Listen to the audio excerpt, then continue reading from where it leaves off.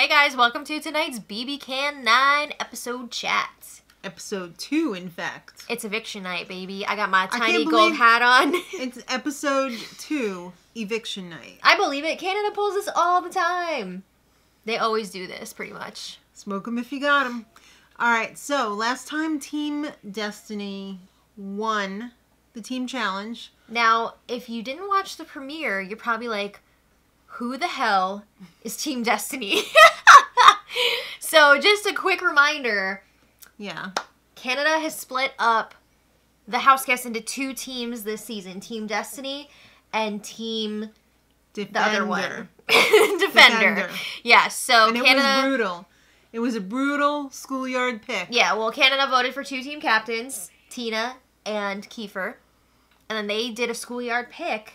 Those schoolyard picks, to determine man. The teams. The pain never ends, does it? From school till now. You get through high school and you think, I'm done. I'm never going to be in a schoolyard pick ever again. Oh, you are.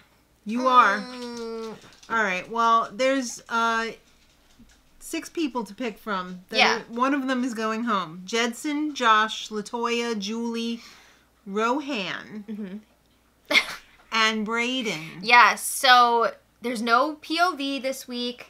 So it's just the losing team. Everybody except for Kiefer, the team captain, is up for eviction. Right. That's pretty wild. And everybody's voting except for Tina. Yeah. Unless Tina's only voting. Tie. Yeah, if there's a tie. And there's no live audience. That's because of COVID, though. Yeah. And poor Arissa. You know, when you're a presenter, you really feed off of a live audience. You really I feel like she's killing it, though. She is really doing a great job, but it's difficult. Especially, like, putting this season together. I'm so glad that Arissa is part of the production team now. Yeah, for sure. All right, so Kiefer's feeling pretty guilty. His team lost. But he's safe. Yeah. Also, but he still had to eat slop. They're going to have to eat slop just for the night. But still, like, oof, that's a rough start to the season. We'll get there, though. All right, well, Brayden and Julie are already talking about who they want to send home. And the name that comes up already is Josh. Uh-oh. Because they were both on the losing team, and they're trying to think, how are we going to strengthen our team? Because this twist is going to be... a weak link. This twist is going to be around for a while, so... Yeah. They need to make sure that they're going to be able to win competition. So they're figuring Josh was, like, one of the first ones out. Well, they can't name each other, really, so they're going to have to... Well, they did better in the challenge than Josh did. Yes, but... They did better in the challenge than Josh did. Who's going to be a better player in the end? I don't know. Just saying. I don't know. All right. Well, Tashawn and Jed's son, they want an alliance with Latoya. Yeah. Because this is going to be like the strong alliance. We already saw that they connected on the first episode. They said undercover brothers. And now they're on different teams. Yeah. They want Latoya to join them because she is strong. And I'm already like, yes, this is exciting. But as this episode went on, I was just like, about Latoya. Like, Latoya was really rubbing me the wrong way, which sucks because she was one of my top favorites. Too good for the show. From the preseason. Yeah. But I don't know yet. I don't know. What I saw tonight, I was like, I don't know about this. All right, well, let's talk about slop time. Okay. Slop time for Team Defender. Gag Central. Brayden ate it like this. Hello. We'll have dessert after, bud. Yeah, he was not feeling it. And you know Canada makes their slop extra nasty. Why is it freaking green? I don't know. What is in there? It looks so much worse than U.S. slop, though. Jed was okay with it. He was like, yeah, I ate worse. Yeah. It's not too bad. It's not as bad as I thought it was going to be. Yeah. A couple of people were really chowing down on it, but Brayden was like, no. No way I could eat that. No way. No way. No way. No. Meanwhile, Team Destiny was getting ready to have their reward meal. Salad! Victoria cracks me up. Victoria. Yeah, I said Victoria. Oh, I thought you said Latoya. No, I said Victoria. She cracks me up. She does. I guess they probably asked them, like, on their preference sheets, like they're on a freaking super yacht, what they wanted to eat, like if there was a reward or if I wonder if this was a skip the dishes thing. But they didn't mention that it was from them, and you think probably they would not, because that would have been all over it. Yeah, right? But they at least got something that I would have eaten. Salad! I think there was other stuff too, but salad was the first thing that she noticed. I think they probably each got their own little maybe thing. Could be. You know? Yeah, there were a bunch of containers COVID. in there. They're not That's a good point. Yeah. But they're in a bubble. Yeah, but... I don't know. Whatevs. All right, well... I'm not going to dissect this meal right now. In the bathroom, there was Tina, Victoria taking a shower, who couldn't believe she was in the... They were all like, oh my Big Brother God, shower. we're in the Big Brother house. And Beth. And they were talking alliance. Yeah, they're all on the same team. They're vibing. And they were like, we should... form something. This feels good. We should force Victoria to drop her towel. Well, she was like, wait a second, like, this is an important conversation. I need to get my microphone. So she, like, busts out of the shower, and then she's like, oh, wait, I'm naked. And they lost it. They were all laughing so hard. It's hilarious. Good thing the feeds weren't on yet. Yeah, that is a good thing. Yeah. Oh, all right, man. So LaToya is joining the alliance with Jed and Tashawn. Yeah, I think they were in the Expedia room. Right. Talking some game. And the name that they're throwing out is Julie's. Whoa. Okay. That's a new name. I mean, yeah, we've only really heard Josh up to this point, Yeah. so. Yeah, so Julie and Brayden and Austin have a little mini alliance going on. Yeah, Canada actually dropped this clip before the show aired tonight, so we had already seen this, and I was like, oh my God, I love this alliance. These three are great. The dolls, they're calling themselves. They got some Charlie's Angel shit going on They there. do. It was fun. It was a lot of fun. I was nervous, though, because they were really, like... obvious. Yeah. Not really trying to hide it. I mean, they're posing and having a mother effing They're walk off in posing, front of the yeah. front door. Like, I don't know. Yeah. I don't know. They're making duck faces. All right, so... But I like what they're putting out there. yeah, it was fun. I like this group together. And isn't this show about having a good time? I'd like to have a good time here. I do too. All right, so in the Team Destiny room, we had a mini meeting. I'm not 'cause I sure don't if think they were everybody all in was there, but like a bunch of them were in there. well, there was the third name being thrown out, and that was Rohan. Yeah, they were like, shouldn't we try and like maybe talk about who's gonna go this week? Shouldn't we try and weaken the other team by taking out a strong player? Yeah, That's what I would Rohan think. was the last one standing from his team, so... And you know what? We have just as many people as they have voting, and if there's a tie, Tina's going to break the tie in our favor. They have one less person because Tina is only voting if there's a tie. Oh. But yeah. Yeah. It's close. So it is close. They could have a huge impact on the vote. Okay, so here was the serious part of the episode where they were playing Never Have I Ever. And, You know what I love about bbcan? I mean, I love a lot of things. They're like Degrassi. They really put in the effort to have, like, the human interest segments and show people, like, learning from others about different cultures and, you know. Yeah, I do enjoy that a lot. I wish BBUS was more like that. So they were talking, I don't remember how it came around to, I think, did you ever make out with a guy, blah, blah, blah. So, yes. And they were talking about, was it Josh that, no, somebody, I can't remember who asked. Josh and Julie told their coming out stories. Somebody was asking, like, do you, like, if you guys feel comfortable, would you share your coming out stories?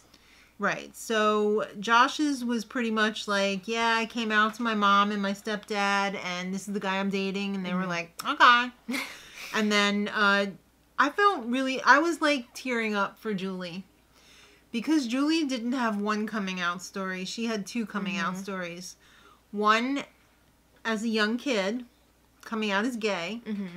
And then one coming out as transgender. Yeah, she was talking about how she didn't even know what transgender was until later in life.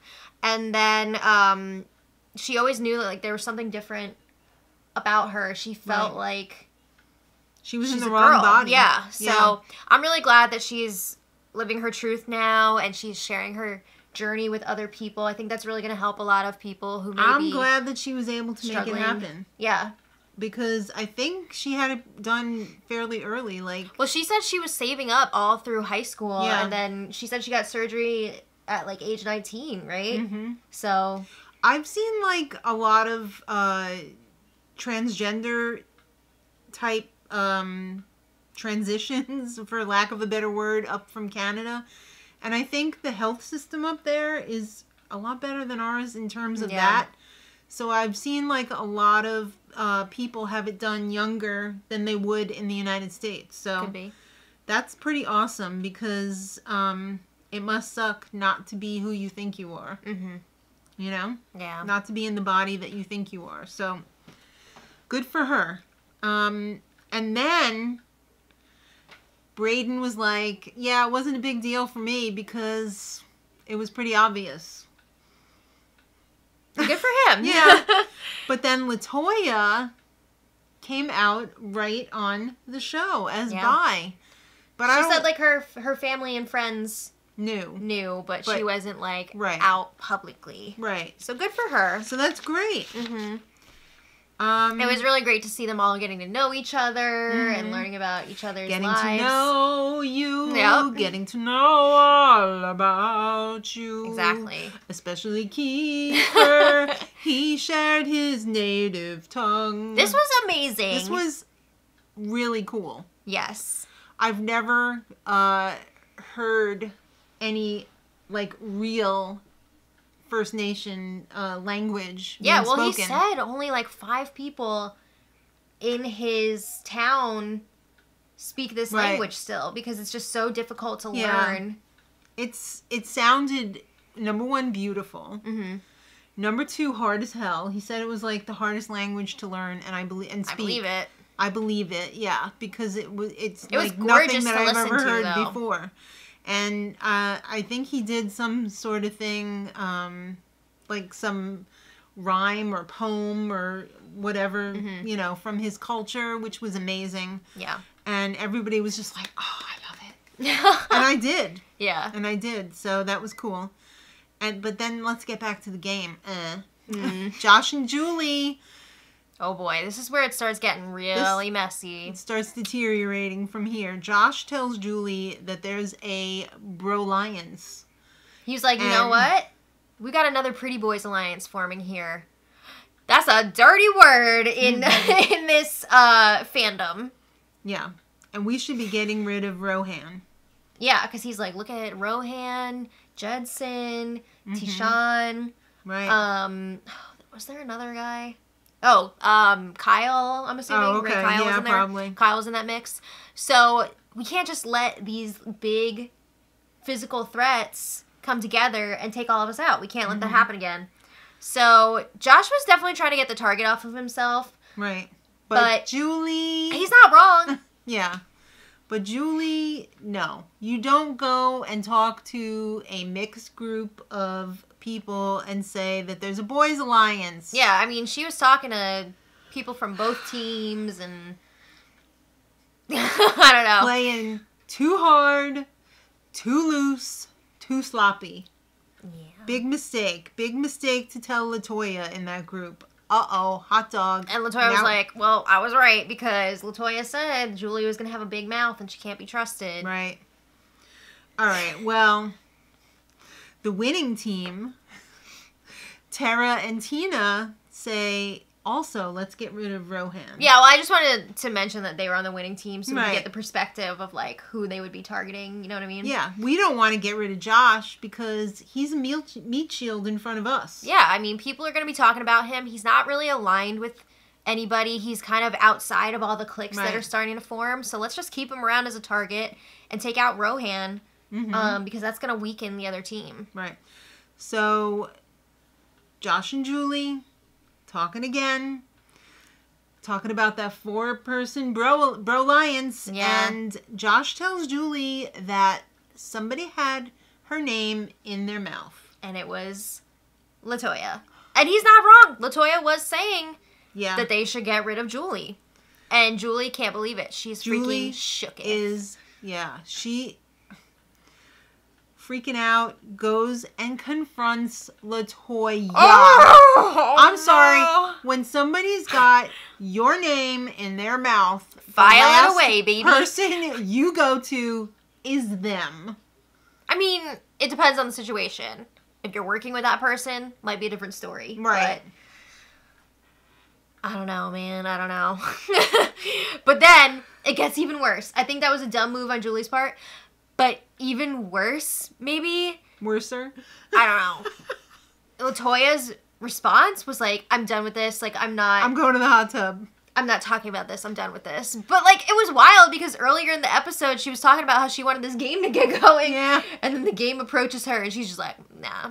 Guilty. Yeah, that was really bad that she wasn't just like, I didn't say that.